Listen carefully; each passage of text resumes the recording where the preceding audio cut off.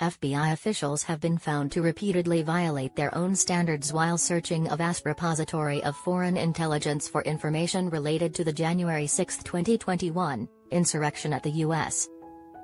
The violations, which also include improper searches of donors to a congressional campaign, were detailed in a court order released on Friday, although the document was heavily redacted. Capital and racial justice protests in 2020. These violations occurred prior to corrective measures implemented by the FBI starting in the summer of 2021. However, these problems could complicate the efforts of the FBI and the Justice Department to obtain congressional reauthorization of a warrantless surveillance program that is deemed necessary for countering terrorism. The violations were outlined in a secret court order issued by the Foreign Intelligence Surveillance Court, which oversees the U.S. espionage and international cybercrime. The Office of the Director of National Intelligence released a redacted version of the order on Friday, citing a commitment to transparency, government's spy powers. Members of Congress had received the order when it was initially issued last year. The disclosed violations have raised concerns among civil liberties advocates and lawmakers. Patrick Toomey, Deputy Director of the ACLU's National Security Project, called for Congress to rein in the FBI's abuses of the law. Citing warrantless searches using the names of donors to a congressional candidate as an example of unlawful practices that undermine constitutional rights and democracy.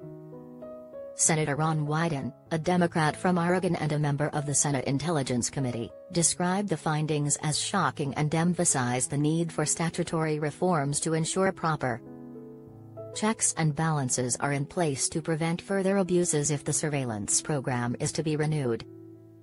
The violations primarily revolve around improper queries of foreign intelligence information collected under Section 702 of the Foreign Intelligence Surveillance Act. This section allows the government to gather communications of targeted foreigners outside the United States without a warrant. The program, which is set to expire at the end of the year, creates a database of intelligence that can be searched by U.S. FBI queries are required to have a foreign intelligence purpose or be aimed at finding evidence of a crime.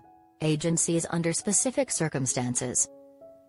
However, critics of the program have long expressed concerns about unjustified searches for information about American citizens and broader issues of surveillance abuse. The controversy surrounding the program has brought together liberal defenders of civil liberties and supporters of former President Donald Trump, who have highlighted FBI surveillance errors during investigations into potential ties between Russia and Trump's 2016 campaign.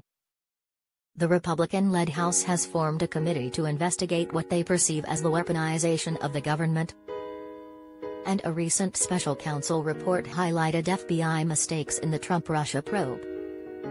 The disclosed episodes reveal instances where the FBI failed to follow its own standards.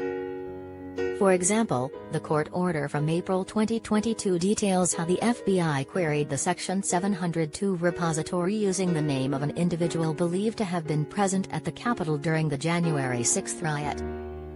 However, the information obtained from the query was not used for any analytical, investigative, or evidentiary purpose. The order also mentions an FBI analyst running 13 queries on individuals suspected of involvement in the Capitol riot. But the Justice Department later determined that these searches were unlikely to yield foreign intelligence information or evidence of a crime. Other violations occurred in June 2020 when FBI officials ran searches related to over 100 people arrested in connection with civil unrest and racial justice protests following the killing of George Floyd. The FBI conducted these searches to determine if there was any counterterrorism derogatory information on the arrestees. The FBI had asserted that the searches were likely to produce foreign intelligence information, although the specific reasons for this assessment were partially redacted. Furthermore, the FBI conducted a batch query of 19,000 donors to an unnamed congressional